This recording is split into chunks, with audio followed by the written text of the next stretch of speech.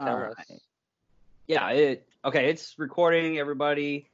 Welcome to Anger Rooming Productions. We are being antisocial this day because, well, the Chinese virus has everybody at home now. Our whole city's in quarantine. And, well, we get face to face. You get to see our ugly mugs really close today. How's everybody doing on this other than what you said, Steve, is your truck went kind of belly up? No, it didn't go belly up. I was just replacing the turn signals because, they're old, but they're not working now because they have to have a signal relay for the modern LED bulbs, which I don't have. So in order for them to work, I have to, if I'm going to signal that I'm going to turn to the right, I have to, click it manually. Oh, that's messed up. No, I mean, I'm getting on my Call of Duty on. That's about it. But man, how much strange stuff have y'all see around here with people trying to get away from the virus? Not much, really. It's really weird with this apartment. The strangest thing I've seen is going home at 11:30, 11:35. There have been very few vehicles on the road, which to me is very odd. I find that very pleasant. But this is I-44, and there's traffic all the time. And hell, even now, during the middle of the day, there's very few cars or trucks on the road. Yeah. Well, I've noticed is the last couple of weekends, everybody's been over at my Walmart over on Greenbrier, Wichita Falls, and now it's like it's at night. There's not that many people there. Yeah. I think that if this thing keeps on going much further, the economy will go into a deep depression, and it might actually affect the outcome of the election. Yeah. And depending Trump, on who's getting I mean, if they even come close to elect what's his name? Yeah. I mean, seriously, I'm not concerned of him as a president. I'm concerned of him as a person because it looks like he has very bad dementia, like regular dementia. It does. Yeah. I mean, it does. I mean, he's not right in the head. Period. Yeah. Well, that kind of goes back to one of those things I've said that we could do to improve our government is basically institute an age of allowance. In other words, you are allowed to run for government office after the age of 26, and a mandatory age of retirement. Yeah. Well, okay, on something like that, I don't think that would be good. I think the people in the congressional era, yes, and the people in judicial, yes, but. And the president, it's already set up for 8 years, but I think you should actually have some kind of mental test to where, on all accounts, not to see if you're like mentally unstable, but mentally capable. On a very low, not high, but in a middle ground to where.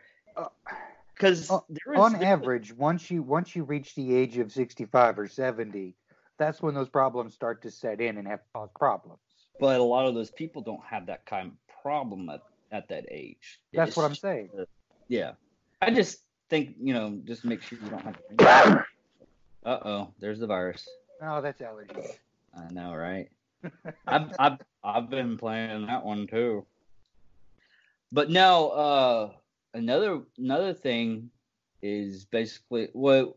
Well, it's like what happened with Nixon during his term.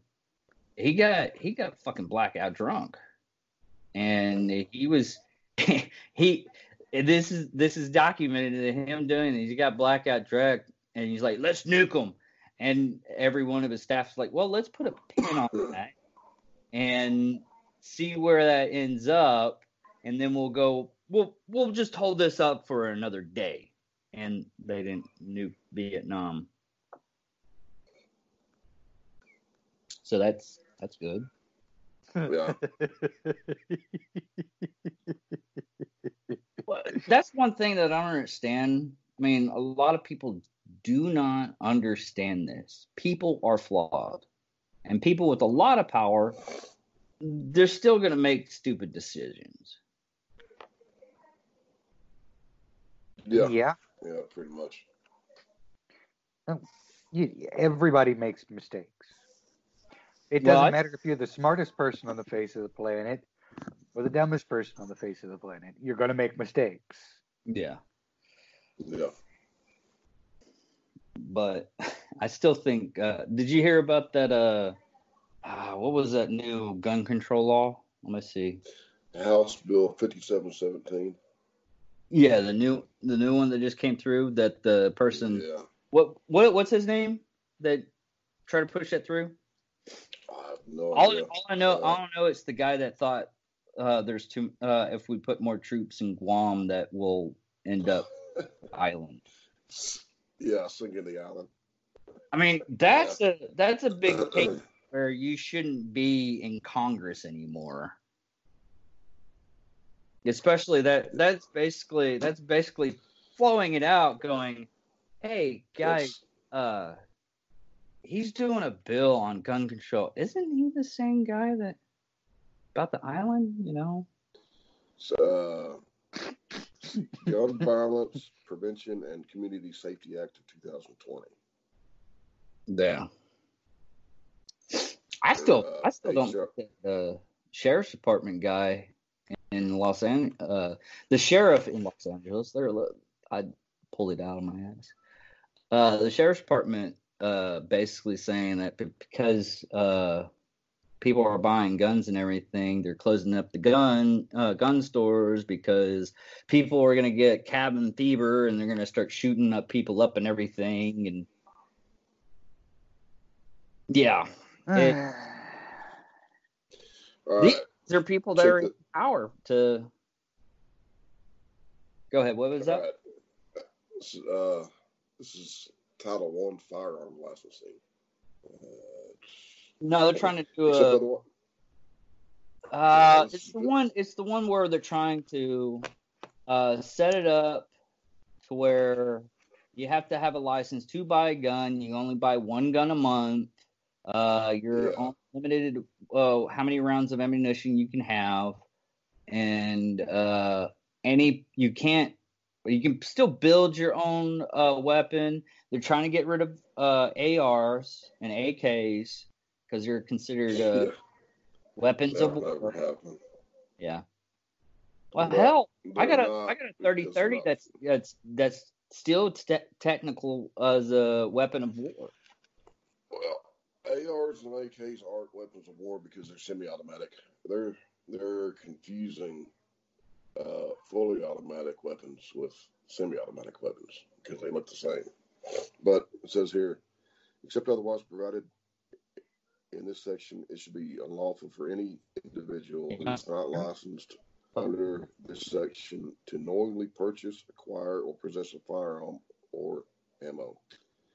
And individuals should be eligible to receive a license under this section if the individual has attained 21 years of age and has completed training in firearm safety, including a written test, hands-on testing, as part of a process for applying such a license, submitted to a background and investigation and criminal history check of the individual, including a background check using the National Instant Criminal Background Check System to ensure that the individual is not prohibited from possessing a firearm under subsection G or N of section 922 and has submitted a photograph of the individual has not been determined by court in accordance with subject section C5 being suitable to be issued a federal firearms owner's license, and it's not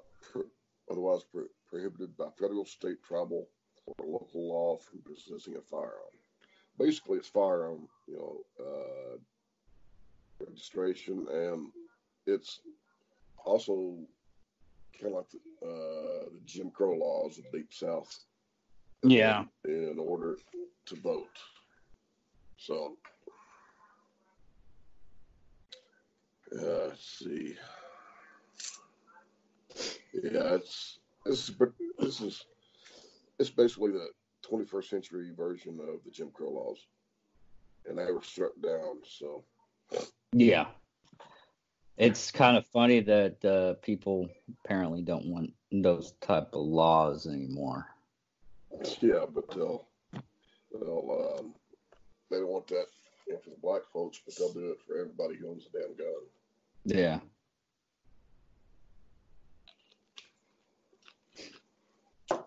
Well, that's Democrats for you, really, because they're the only ones that are actually trying to push that bill. They say they're for everybody, but they're really just honestly trying to hinder from doing what they want. Well, I was going to say that from the sound of that bill, what they're actually trying to do is reduce the number of people who can say, wait, we want to keep our guns. Mm-hmm. Because quite reasonably, if they can say, all right, if you own a gun, you're not allowed to vote anymore, then those people can't influence the elections and can't influence the policy and the lawmaking anymore. And since that is the majority of the populace at this point, the only way they're going to make it so that those people can't say, hey, we want to keep our guns, is by making it so those people can't vote. Yeah.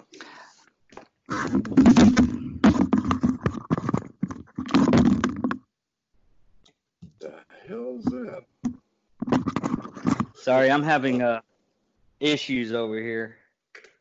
There we go. What the hell's going on? No. He wanted to get more comfortable. I like to see everything. No, it's not more comfortable. Y'all were freezing up on me over here. So, and did I grab the mouse? Yeah, I think David was the only one that was actually freezing up, though. Yeah, I'm the only one having trouble. I've turned off everything. I turned off my PS4 and I turned off my TV, and my phone. So, give me a sec, guys. Talk amongst yourselves.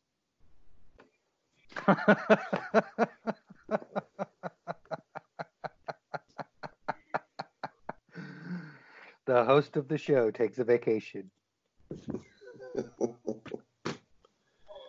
Yeah, that was the little bit that I read was just the extremely small snippet of it, because there's it was from Title 1 to Title 10. So yeah, it's just ridiculous, and to think that these politicians who don't even have a comprehensive ability of why our laws are written the way they are want to change the law. Well, it's got let's see here, secure gun storage by owners, gun-free school zones. Let's see here, what else? Ban on untraceable and undetectable firearms. That's private sales. That's kind of moronic, if you ask me. Prohibition of possession of certain firearm accessories. That's bump stocks. Guarantee it. No, that's actually that's not bump stocks. That's anything of the front grip. Extended clips. Extended clips. Magazines. Yeah. prohibition Oh of yeah, multiple it is firearm magazines, sales, Michael. Yeah. or let's see, I guarantee you see it fire. on any news outlet, and they're going to call it an extended clip. And you want Yeah. most people to know what you're talking about, you have to use the terminology that those people are using. Y'all won't let me do that. Y'all can't do. You can't allow that either. all right. Right on this Fair one. enough. Firearms. It's got Title VI firearms trafficking. It's all kinds of stuff. This is the death of the Second Amendment. Yeah. If it passed, but it wouldn't pass. One of those. I don't know. It can't pass.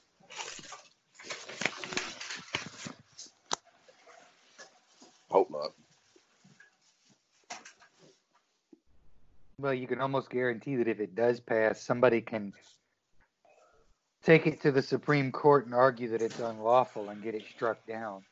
Yeah. If the Supreme Court is doing what it's supposed to do. Yeah. Yeah, that's a big if. Well, the Supreme Court right now is half and half, right? Yeah. No, well, yeah, kind of. There's, I think, there's what, 9 justices or so? Yeah. There's 4 that are hardcore liberal, 4 that are kind of conservative, 1 who's a moderate. So, Yeah. but hell, with the Supreme Court, they overstep their bounds all the time. Yeah.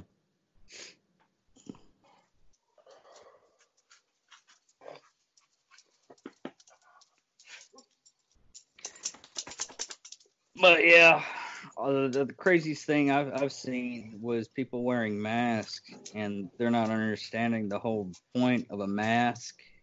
Because I've seen most of them wear like those masks that you wear for doing Woodworking? installation. Yeah. Yeah, I've seen people at the grocery store wearing masks that are like for surgery and stuff, and that's not going to help. No, what it is you're not supposed to touch your face. It's more or less, wash your hands. Yeah. And keep everything clean that you go on. But a friend of mine was telling me, if there's a possibility that you have it, it can reduce the spread because it reduces the plume from your cough or your sneeze if you're wearing a face mask. Yeah, but it also, Jason was telling me, because I talked to Jason yesterday, he had a guy that was athletic. He was in his 40s, and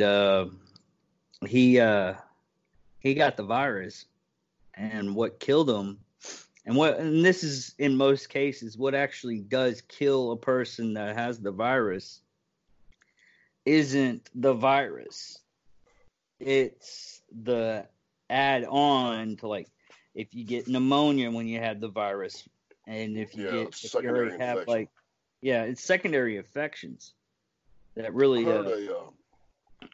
kill a person. I watched a video a while ago. Well, it's been 2 hours ago that most of the people that have died from this thing have ibuprofen in their system from Advil. And I don't know if it's true or not, but no, there's a lot of the cases that were it was anything to combat the fever, which is aspirin, ibuprofen, Tylenol. What it does, all those drugs actually just thin out your blood.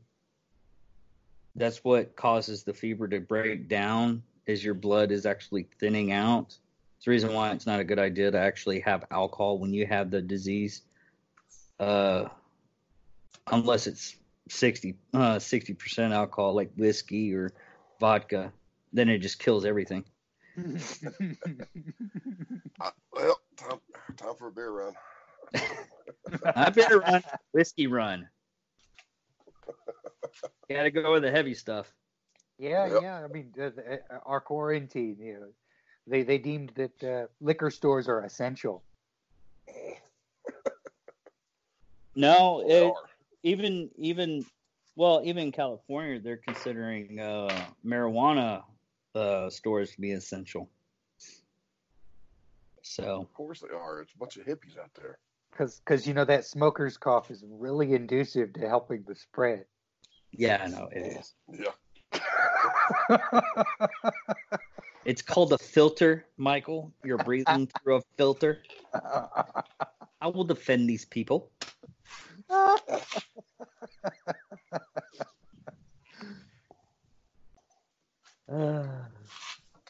So what are y'all doing to apprehend your mind? Is it just basically business as usual? Yeah, for me, I'm not worried about it at all. I think this has been a manufactured crisis as a test run for martial law, and so far, I hate to use this phrase, but for the side of freedom, it don't look very good. Yeah. Well, in hindsight, I mean, a lot of people are learning about the gun constricting laws in the heavily gun constricted states and cities. Yeah. People think they can out in California just go to a firearms store and say, "Hey, I want a AR-14 with a Glock 40, 2,000 round clip, and I want it now." I'm like, well, no, you can't have it now. You got to wait 10 days. Yeah. And they're getting pissed off. It's all because of damn gun control. Yeah. Well, it was like places in Dallas we're talking about. Dallas was restricting the sales of firearms and closing up the firearm stores there, but the Governor Abbott turned around and told them that gun stores are essential, so keep them open. Well, if you think about it, everything's essential for the economy. There's no non-essential business. Yeah. They just have to. What's happening right now is they're just restricting like dining areas. What's really hurting though is waitresses, because they're not getting tips unless the actual people give tips. Mom and pop shops are really hitting it really bad too. Yeah. Because they're not getting any kind of revenue. People are going to the bigger places because they can afford to pay their employees, even if some of them are out of work. Yeah. But yeah, scare tactics are light on this one. It's one of those things you do have to be fearful of the virus, but not to a state of total anarchy. Well, or not anarchy, really. It's more what's the opposite of anarchy? Of like major control. Totalitarianism. Yeah. See, this is one of the reasons why I always told everybody I'm not afraid of nuclear war, but I'm definitely afraid of biological war, because we have an outbreak like this and it proves what I've told people. The first things you're going to start seeing shut down, or you're going to start seeing things fly off the shelves that aren't necessarily needed to go, and then you're not going to be able to get stuff. And then they're going to start shutting down your cities a little bit at a time until eventually they shut down the major roadways. Yeah, luckily it's just the National Guard, so we should be okay. Yeah. I mean, those Humvees don't have keys in them, and National Guard aren't known to be like the most intelligent of people. But if I happen to be rolling into a new in a Humvee, I just want y'all to know I'm gonna bling that mofo out. Put some speakers on it. But yeah, I mean, our national supply lines can't handle the shock of panic buying. Well, another thing that's happening right now is we're realizing how much dependent we are on other countries, and that was one of Trump's selling points, and it was even, I think it was Bush Senior's when he was voting into presidents, is everything is going overseas, and none of it's being manufacturing here. And especially, I think we lost him supplies again. are made by China, and they even said that because it's an American virus that came out, it came out of America, even though everybody knows it came out of China. But what they're saying is they literally said it's like, we're going to stop production on your medical supplies. Yeah.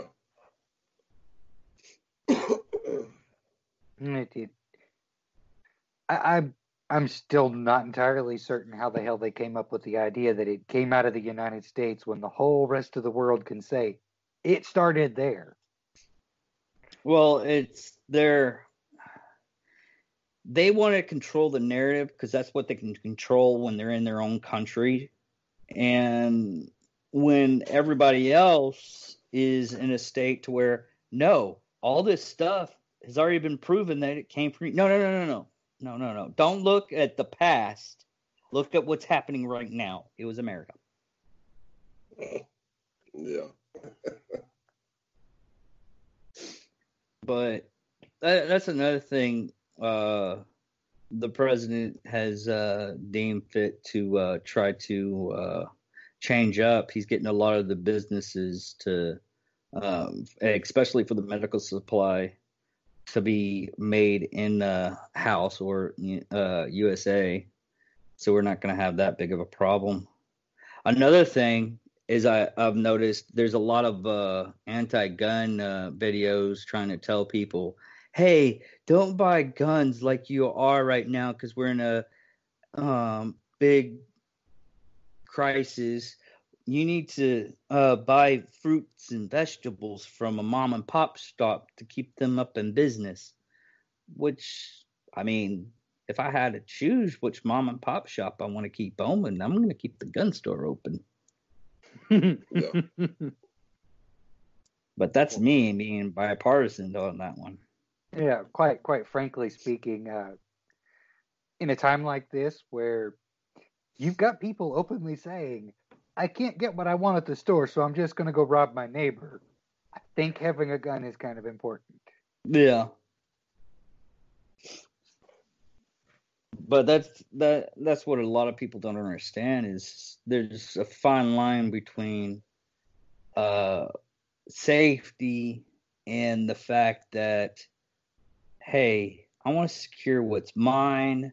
I don't care about what you're doing over there as long as it's nothing stupid and illegal. Just don't come over to my area and do whatever you think you want to do. Yeah. But I don't know, what else do you want to talk about on this one? Because there's really, I mean, what a lot of people don't understand is they're basically it's for the good of spreading the virus, but they're pretty much, I'm really surprised that they're not going to try to do what they did like during Katrina and go door to door and get people's weapons from them and everything. Well, if they do that, there will be civil war instantly, especially in the South. Yeah. Well, that's what happened during Katrina. Is they took a lot of they broke into police department, broke into other people's houses, and basically robbed them the right to protect themselves. Yeah. Wow. Well, they did that in the affluent areas where there's no flooding, no damage, and no rioting or people looting. And I don't, for the life of me, get why they didn't fight back. I mean, Yeah. Well, that's the mentality of most people, and a lot of people don't understand that. Is when it comes around to it, very few people are the type of people that stand up against people. Yeah. Those are your alphas, or whatever you want to call it, alphas, leaders. But most of those people actually, when they stand with those types of people, they stand with them because it's herd mentality, which is very sad that they can't get away from that. The people that are the leaders and actually push to say, hey, this isn't right, you should be all with me. Some of those people go with you, but it's still that herd mentality to the point to where, hey, we should follow that guy because he's saying stuff that's right. And no one can be their own individual that much anymore. Yeah. Well, heck, there was a repeat of something stupid that happened in Korea here in the States. What happened in Korea? What? There was a Church of Jesus that refused to shut down due to the virus. And almost 60% of the cases of coronavirus in South Korea can be directly linked back to that one church refusing to shut down. Wow. It was in Louisiana or Mississippi. We had another church do the same thing. God will protect us. We won't get this virus. And they were busing people into their church by the hundreds. Well, I had the same thing happen to me. One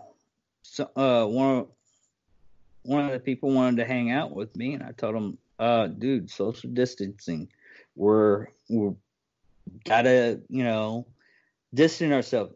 But he was like, oh, because of the way you keep your apartment, which, I still do have a lot of stuff, especially since I've had to store some other stuff for my dad to hear.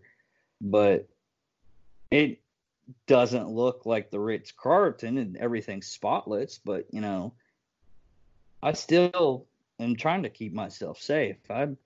The maintenance worker came in Friday to fix my AC, and after he was done, he didn't wear any gloves or anything, and I didn't see him use hand sanitizer, and I sprayed everything with Lysol that he touched. But yeah, so apparently they're now having those cases from that church in Mississippi that was doing the same thing, busing people in to go to their masses. Yeah. They were spreading it too. Yeah. There's been a few people who've died from it, and there's been a massive outbreak in cases just specifically from that one group of people refusing to do something so simple as refrain from being within 6 feet of another person and let's not go to big public gatherings. Yeah, but there are, in that aspect, there's actually, if you go on to the other side, you can see some of the preachers and reverends, they're doing the safe aspect of it, and they're actually doing what we're doing right now, is we're still doing our videos, and we're doing it apart from each other. And they're doing the same thing. They're actually doing their sermons online so everybody can get it. Well, and that's kind of what I was getting at is, in today's society where we have enough freedom of media where we can literally contact each other at will,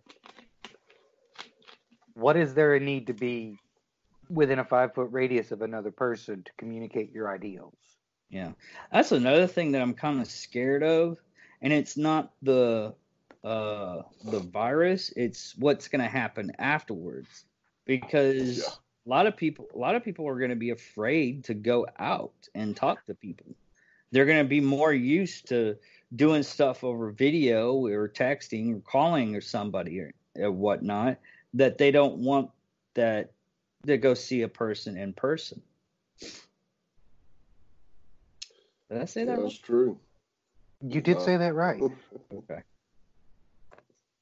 But that's one of my big fears on this. It's not the people that.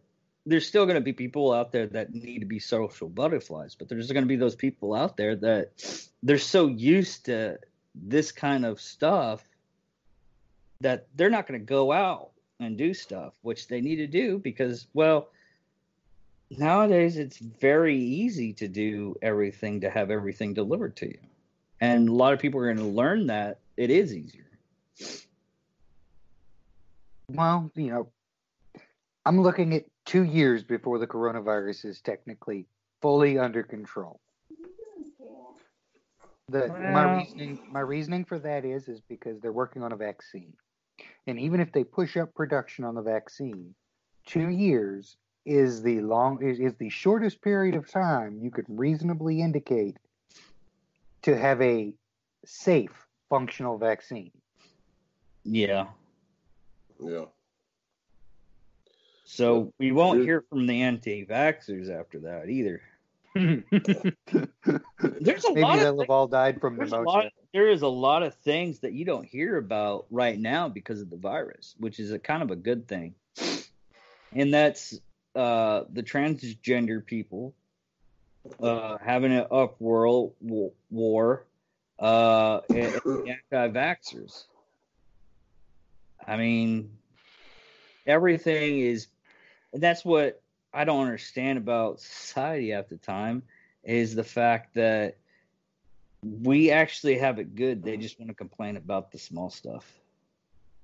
Well, I've come to the conclusion that once you eliminate a certain number of the ills or the problems, people will start to manufacture their own ills and problems simply because they have to have them to feel important. Yeah, most of those people are mentally unstable too. Well, it's like what I said last week on our channel last week when we were talking about the First Amendment. There's people out there that don't want you to say certain things, especially like some of my relatives that decided to say, "Oh, I'm autistic because I think I have these same things. You can't call me a retard." Okay, I want you to realize how the First Amendment actually works. You can have that opinion, and I can still say the word retard. Now, no, be said, if I'm being polite and you ask me nicely, hey, don't say that, I will try to oblige. No, I don't care. But if you tell me you can't say that to me, you're liable to hear it over and over and over and over again rather than... Exactly. It's a matter of how you approach it with me. If you tell me you can't do that, don't do that, I'm going to show you I can. But if you ask me nicely, I don't appreciate that, please don't do that, I will try to respect your wishes. Yeah. I was trying to tell somebody, I was like, you need to clean up your apartment. Oh, cool, you clean up your apartment. Yeah, so I can show you this and just chunk everything everywhere. Because I'm an asshole. Dave, you shouldn't do that. It's like that cat. You tell it not to push the cup off the table, and it looks at you dead in the eye and pushes the cup off the table. Yeah. That only reminds me of a meme somebody sent me the other day. It was, I've been looking for my coffee cup all morning, and then you see a cat sitting on the coffee cup.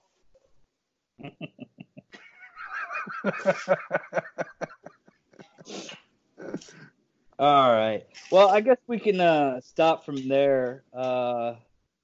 We just to let everybody know, we are on Spotify. It's just Angry Me Production, and you can see our library list. And you can still reach us on Facebook we're putting out. I'm putting out a little bit of memes there. I think are kind of funny. None of them are really that too sadistic because everybody doesn't want to be sadistic and evil.